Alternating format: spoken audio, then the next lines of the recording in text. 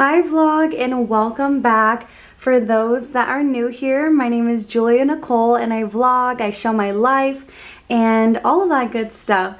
But anyways, welcome. I'm so excited to have you all, and guys, I have such exciting news to share because I'm doing some like life-changing transformation stuff. Basically what I'm doing is I am getting 360 lipo and a BBL. I am so excited. So I came to San Diego and I'm getting all of the surgery done soon, and I basically wanted to show you what I packed for 360 lipo and a BBL, on top of just like, you know, everything that you need to prep for, everything that you need and all that good stuff. If you're ever getting into surgery and you need to know what to get, I got you. So this is a little overview of all my stuff that I'm going to show you. But basically, let's start off with the suitcase. So I kind of got this dry brush because I heard that you're going to be super itchy after surgery and you cannot scratch. So you need something kind of soft to kind of scratch your body with. I got some flushable wipes to clean myself.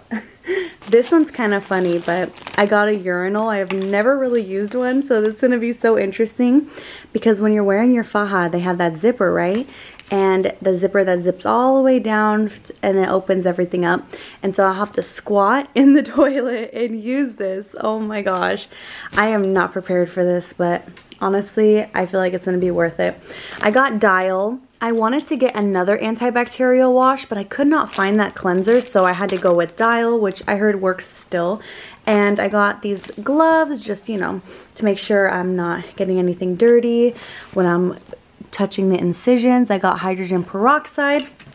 I also heard that Dermoplast is really good too, and I honestly don't really know what to use it for. I think it's for the incisions, but I'm going to look into it a little bit more once I get my surgery. Aquaphor, because after you get your incisions for your lipo and BBL, you need to make sure they're always moist and never dry. So you have to be putting that on routinely. Got some tape to tape my bandages and my incision points with all the gauze.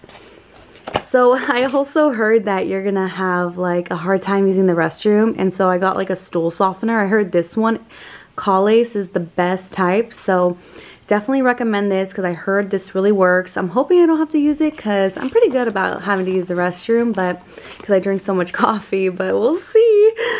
And then the silicone tape, it really helps with your scarring, and it just helps with really making your skin go back to normal after the surgery. So I'm going to use those on the incisions. Got gauze, and then I just got a ton of band-aids. I was told that you should just get a bunch of things because, yeah, you never know what band-aid you're going to like best. So I got a bunch of small ones, big ones, Neosporin. And then I have a bunch of other things in this side that I'm going to show you right now. So on this side of the suitcase, I have a bunch of good stuff. Alright, so the first thing, I don't know what this is. I found it at Whole Foods, and I think it's like scar cream. So I kind of got this. I don't know if I'll use it right this second, but I think I'm going to use it throughout my journey. And I got hand sanitizer. I got some vitamin C packets. And then I was like, people were saying to get what is this called again? Yeah, the cough drops. I was like, why do you need cough drops? I'm not going to be like sick coughing. But apparently after surgery, you're really have a sore throat. So apparently that helps with a dry sore throat.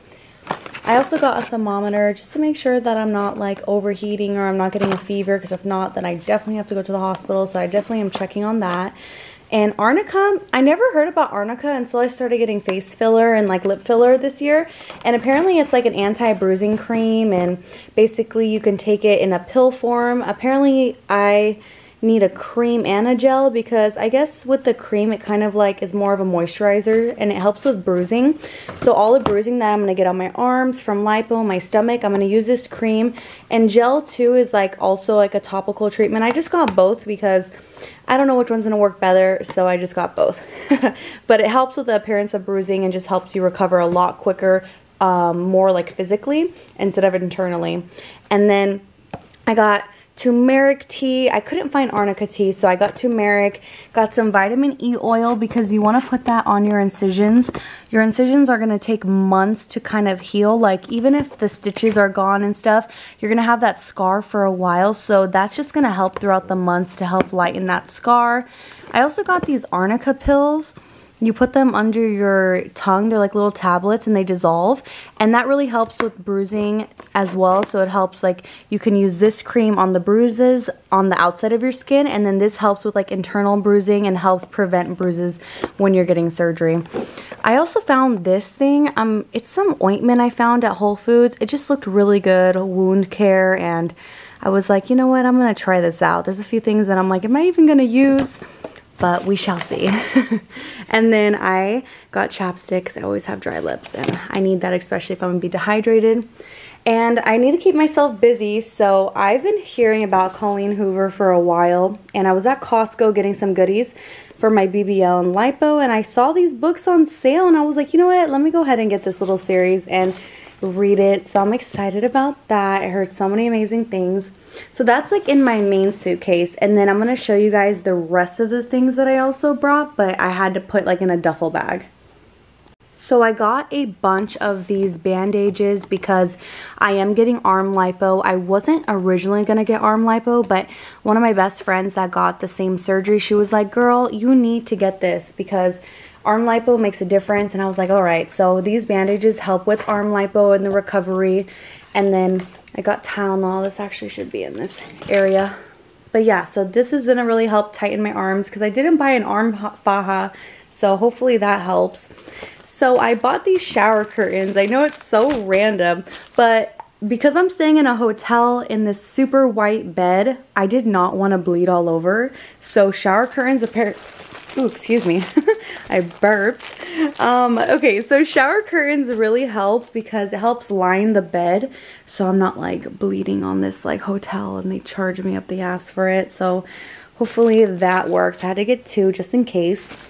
I have no idea how to use these, but apparently you put these foams inside your faja and you have to cut them and all this stuff. And honestly, I hope my doctor teaches me a little bit more about it. I just saw it on the list, so I had to get these. And I am also supposed to get ab boards and back boards, but I'm going to buy that at the clinic rather than purchase on Amazon because I heard that if sometimes they're too hard, they're uncomfortable. So the clinic probably has the soft ones. And then I got electrolytes, which I should be drinking tonight because, oops, my surgery is actually tomorrow. And I wanted to film this before I'm all jacked up and beat up. And then liquid IV, I have a few of these because I worked with them currently. So I have a bunch of these packets left over and I'm going to use these. But a lot of people buy some form of like basically electrolytes before their procedure and after just to kind of hydrate themselves and whatnot. I found these at Costco too and I was like, this is perfect when I need to drink a bunch of water after, because apparently you have to drink a half a gallon of water every day to kind of like, you know, make sure you're hydrated. So those are perfect. And then for this part, oh my gosh, I was kind of embarrassed buying this, but I had to buy diaper underwear because, you know, you'd be leaking everywhere and the diaper just helps. Like, I'm not going to use the restroom in the diaper because that would be like unsanitary, but it helps with like the bleeding area and the butt area and stuff. And then I got pads as well in case I don't want to wear the diaper, and I just put the pad in the faja. And then, so these are like my foams. This is my BBL pillow. It's called a thigh pillow. It's basically when you're like in your car, when you're sitting down, you cannot sit down with a BBL for a few months on the butt. So you have to use a pillow, and it basically, you sit on your thighs and then your butt kind of hangs under. And then the back pillow helps, so like you have that. So let's think of this as a chair. You have the BBL pillow, thigh pillow. Then you have the back pillow, so then you'll be leaning on that, and then your butt will be here and it'll be elevated, like it won't be touching fully. So that really helps keep the pressure off your butt. And then I heard that if you have, like, you know, your little airport pillow head rest, apparently this is nice for the face because you have to lay on your stomach for a while.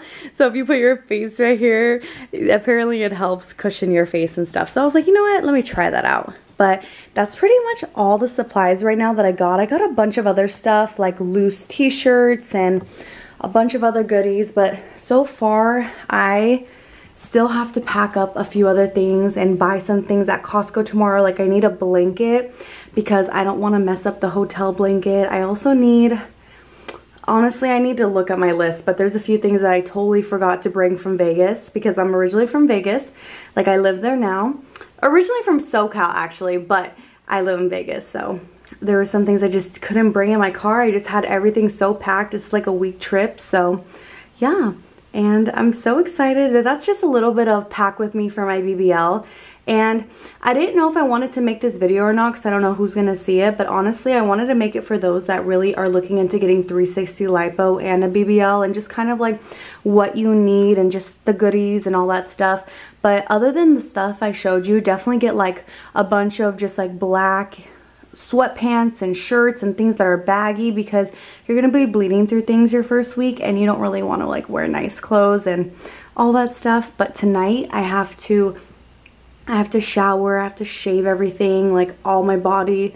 I have to wash myself with that antibacterial soap because you have to be like super clean and like you can't have any fragrance on you and all that good stuff. So I'm really, really nervous because I'm getting an awake BBL lipo, so wish me luck, but I'm so excited and I cannot wait to show you guys my journey. I'm going to be vlogging so much of my journey and I just am really excited to share everything with you guys.